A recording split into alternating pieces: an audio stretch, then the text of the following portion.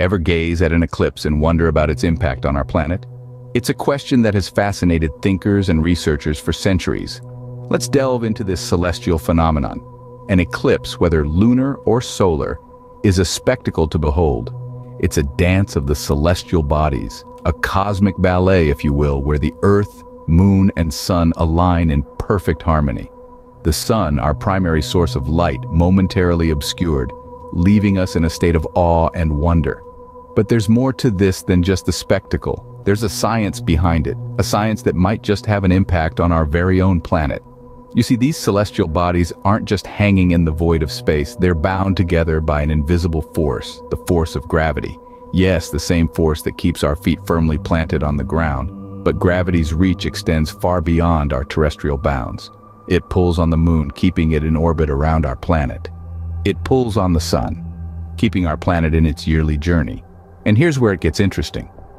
This gravitational pull also affects the Earth's tides, causing the rise and fall of ocean waters.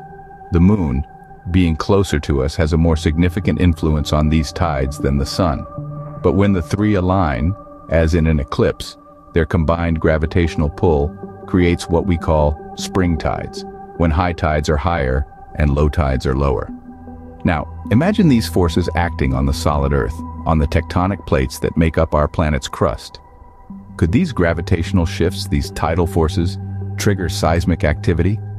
Could they be the straw that breaks the camel's back, causing a tectonic plate to slip, resulting in an earthquake? These are questions that scientists have been grappling with. The answers aren't clear-cut, and the research is ongoing. But it's a fascinating subject, isn't it? A celestial event potentially impacting our terrestrial lives, reminding us of our place in this vast universe.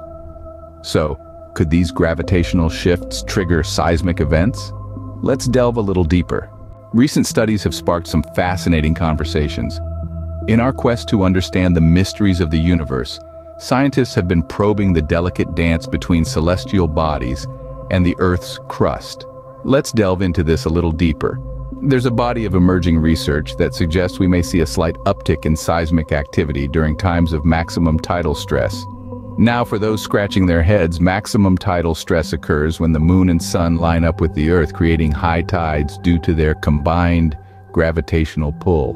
And guess what? These are the exact conditions needed for an eclipse to happen. Intriguing, right? But before we get carried away, it's important to remember that these findings are still in their infancy. They're suggestive, not definitive. Science is a careful process, and each new discovery is merely another piece of a vast, complex puzzle. The scientific community, while intrigued by these findings, remains cautious about jumping to conclusions. It's one thing to observe a correlation between two events, but it's quite another to prove that one event directly causes the other.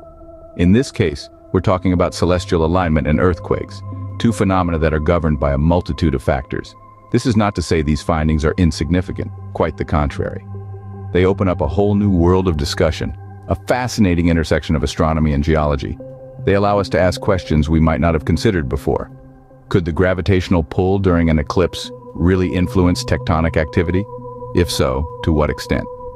Remember, though, that correlation does not equal causation. The moon's gravitational pull might affect the Earth's tides, but its effect on seismic activity is still a subject of much debate. In conclusion, while these studies provide tantalizing hints towards a potential connection between celestial events and earthquakes, they're far from the final word on the matter. The journey to understand our universe is a long one, filled with twists, turns, and unexpected discoveries. It's clear we're just scratching the surface of this intriguing possibility. So let's continue exploring, questioning, and learning together. History is rife with tales of earthquakes during eclipses. Now let's dive into some of these captivating accounts that have stoked human curiosity for centuries. Picture this. It's the year 1551, and an eclipse darkens the skies over eastern Anatolia in modern-day Turkey. A few short days later, a massive earthquake strikes, causing significant destruction. Fast forward to the year 1855. A total solar eclipse is witnessed across parts of Europe and Asia. Within a fortnight, the Great Neapolitan Earthquake claims thousands of lives in southern Italy.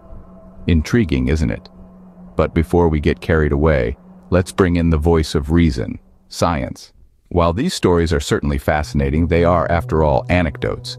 individual instances that don't necessarily represent a definitive pattern. The scientific community posits a more measured perspective. Yes, the alignment of celestial bodies during an eclipse does result in increased tidal stresses, which could theoretically have an impact on seismic activity. But here's the catch. The gravitational forces at play during an eclipse are only slightly stronger than what we experience during a regular full or new moon. Furthermore, predicting when and where an earthquake will occur remains a complex and elusive challenge. The Earth's crust is a vast and intricate system of moving parts, and the triggers for seismic events are manifold.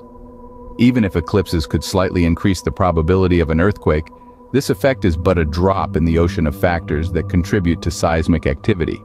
So while the tales of eclipses and earthquakes make for an enthralling narrative, they should be taken with a grain of scientific skepticism. The connection, if any, is slight. And most importantly, earthquakes are not exclusive to the times of eclipses. They can and do occur at any time. So, while eclipses might exert a small influence, earthquake preparedness remains crucial.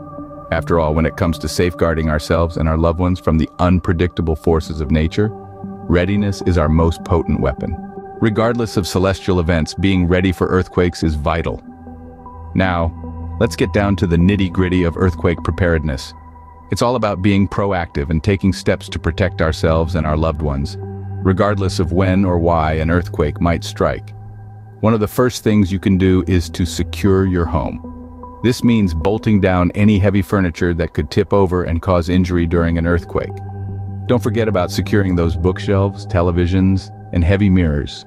And remember, water heaters can turn into projectiles if they're not strapped down. It's a simple step, but it can make a big difference. Next, let's talk about emergency plans.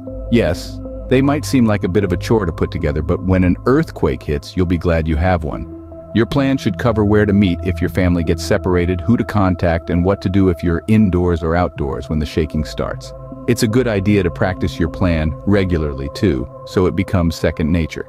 Of course, an emergency plan isn't much use without an emergency kit. This should contain enough food, water, and medical supplies to last at least 3 days. But don't stop there. Think about including items like a flashlight, batteries, a portable radio, and a whistle to signal for help. And don't forget about any specific needs your family might have, like medication, diapers, or pet supplies. But preparedness isn't just about what you do at home. It's also about engaging with your community. Find out about local earthquake plans and resources. Join a community emergency response team if there's one in your area. And don't forget, communication is key. Make sure your neighbors know about your plan, and you know about theirs. After all, in the aftermath of an earthquake, we're all in this together. Finally, let's talk about early warning systems. These can give you precious seconds to take cover before the shaking starts. There are many apps and devices available that can alert you when an earthquake is detected. Remember, even a few seconds can make a big difference. In the end, earthquakes, like all natural disasters, are part of our world. And while we can't predict them with perfect accuracy, we can prepare for them. We can secure our homes, create emergency plans, maintain emergency kits, engage with our communities, and make use of early warning systems. It's true, the celestial events we've discussed today add a layer of intrigue to our understanding of earthquakes. But whether or not there's a connection, the most important thing is to be ready. Remember, preparedness is key, no matter what the stars might suggest. Now, we're curious about your thoughts. As we journey together through the fascinating realms of celestial events and seismic activities, we've uncovered some intriguing possibilities. The potential link between eclipses and earthquakes, for instance, is something that stirs the imagination. But what does this connection mean to you? Perhaps you're a stargazer with an interest in the mysteries of our universe. Maybe you've watched a lunar eclipse and wondered, could the alignment of celestial bodies really have an impact on our Earth's crust? Or perhaps you've felt the ground shake beneath your feet, prompting you to question the forces that drive our living planet. We also know that many of you out there are well-versed in the art of preparedness. You understand that knowledge is power, and that being informed is a key part of being ready for whatever Mother Nature might throw our way. So how does this potential celestial seismic link factor into your preparedness strategies? Are you more vigilant during times of celestial alignments, considering the possibility that the gravitational forces at play might trigger seismic events?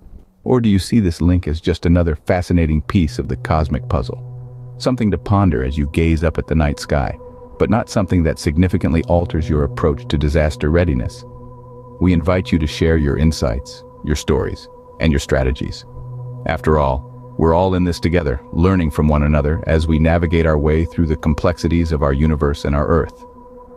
Does this celestial seismic connection influence your views on disaster preparedness, or is it just a fascinating scientific footnote?